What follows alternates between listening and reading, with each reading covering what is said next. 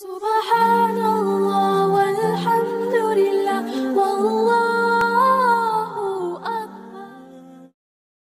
Now let's take it to level 2.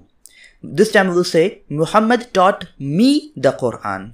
We have added the pronoun as well. There is two objects in this sentence. There is me and there is the Quran.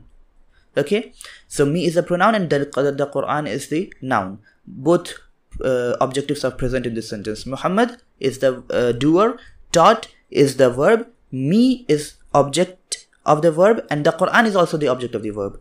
Muhammad taught me the Quran. First of all, say he taught. That's what we have understood. So first of all, we are going to say the verb, and we are going to say the verb he taught as she, or she taught. That's how we will say in the beginning.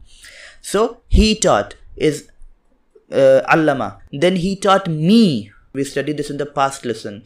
Like he taught me will be allama ni, right? Allama ni. And then we will write who taught. That is Muhammad in case 1. So allamani Muhammadun. And then we will write the object, the other object of the verb, that is the Quran in case 2. So allamani Muhammadun al-Qur'ana.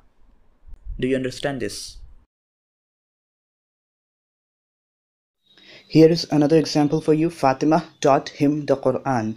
You see on the screen, Allamat is she taught, Allamathu is she taught him.